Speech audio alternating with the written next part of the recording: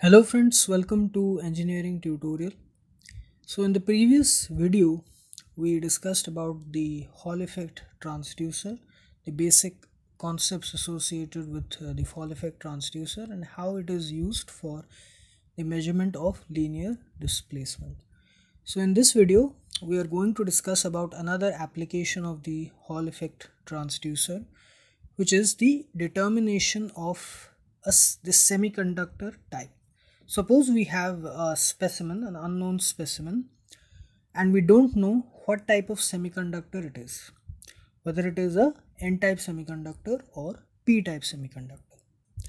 So that we can determine with the help of the Hall effect transducer. Okay, so let us see how it is done. So we have already discussed about the basic concepts related to Hall effect transducer and how it combines the effects of electric current, magnetic field and electric field. Okay, we have already discussed that. So just to quickly go over it.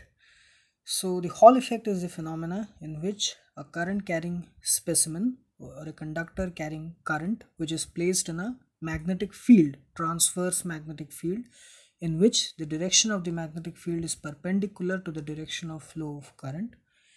As a result of this, an electric field is induced across the ends of the specimen, which is perpendicular to the direction of flow of current and also the direction of the flow of the direction of the magnetic field. So the electric field, the magnetic field and the current, they are in three mutually perpendicular directions. Okay, just like the x, y and z axis. The best way to understand this, where let's say the direction of flow of current in the conductor is along x, the direction of the magnetic field is along the z direction, then the induced electric field will be along the y direction. Okay, so in order to get more information, you please watch the previous video that I have explained in detail.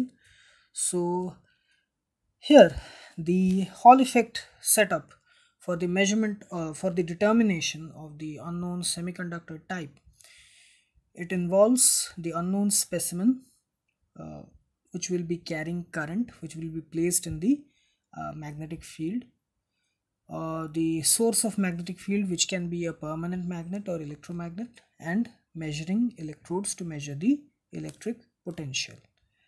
Okay, now here the setup, it involves this semiconductor bar, which is this unknown specimen which is placed in the magnetic field of the this permanent magnet.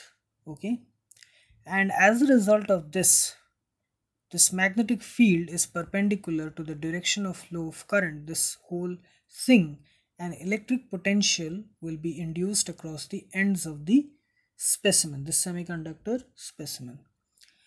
So how we can determine the type of what type of semiconductor it is? We know that in N-type semiconductor, okay, in N-type semiconductors, which is an extrinsic type of semiconductors, the extrinsic semiconductors are of two types, N-type and P-type, which means they're doped with impurities, either a pentavalent or trivalent impurity. So in N-type semiconductors, the majority charge carriers are electrons and the current flow is due to the flow of electrons. And in P-type semiconductors, the majority charge carriers are holes and the current flow is due to the flow of holes. Okay, so the direction of flow of electrons and holes, they're in opposite directions. So this will affect the polarity of the voltage, the induced voltage. The polarity of the voltage will be opposite for both N-type and P-type semiconductors. So by noticing the polarity, we can determine whether it is an N-type semiconductor or P-type semiconductor. So I've already posted a video related to semiconductor basics. Okay, there I've posted around 3 or 4 videos or 5 videos I think, so you please check out that. There I've discussed about the N-type and P-type semiconductor fabrication and all the basic properties associated with them. So you please check out those videos. So how is this whole setup implemented? So for the determination of the unknown specimen type, semiconductor type, suppose we have an n-type semiconductor placed in the magnetic field perpendicular in the direction of flow of current through this semiconductor is perpendicular to the magnetic field produced by the permanent magnet. So because of that, an electric potential will be induced across the ends of this n-type semiconductor, let's say with this polarity, plus and minus. Okay, uh, towards the okay, up it is plus and bottom it is minus. This polarity, this is the polarity. Now if we connect a p-type specimen here, the polarity will be reversed. Okay, here at up it is minus and bottom it is plus, so the polarity is reversed.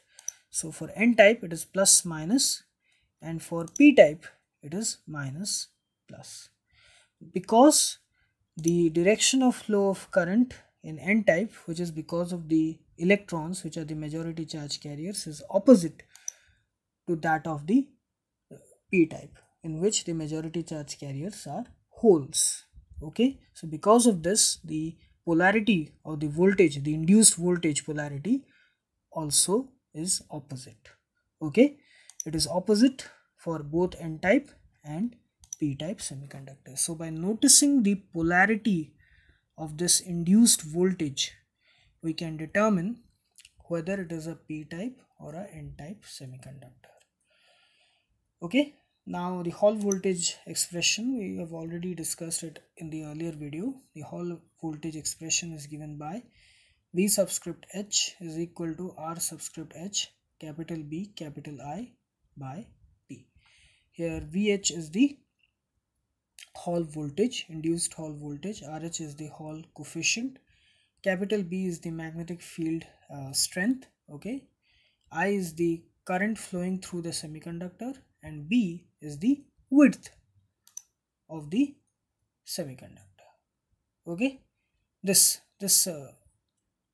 you can call it it is in 3 dimensions, so it is very difficult to visualize. Okay, if you look at this, okay, this is the D is the thickness of the specimen and B is the width of the specimen.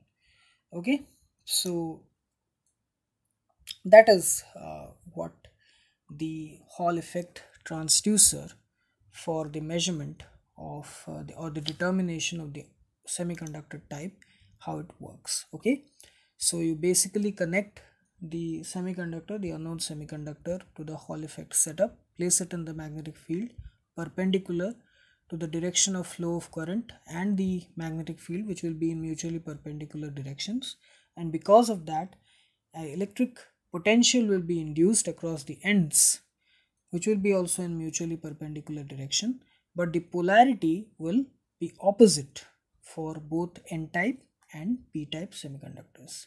It will be opposite for n-type and p-type, and by noticing the polarity we will get to know whether it is a n-type or p-type semiconductors. Okay, so all it matters here is the polarity of the electric potential across the ends of the semiconductors. Okay, so I hope you like this video, and please subscribe my channel Engineering Tutorial for more such videos related to electrical, electronics, instrumentation and communication engineering. Have a great day. Thank you very much.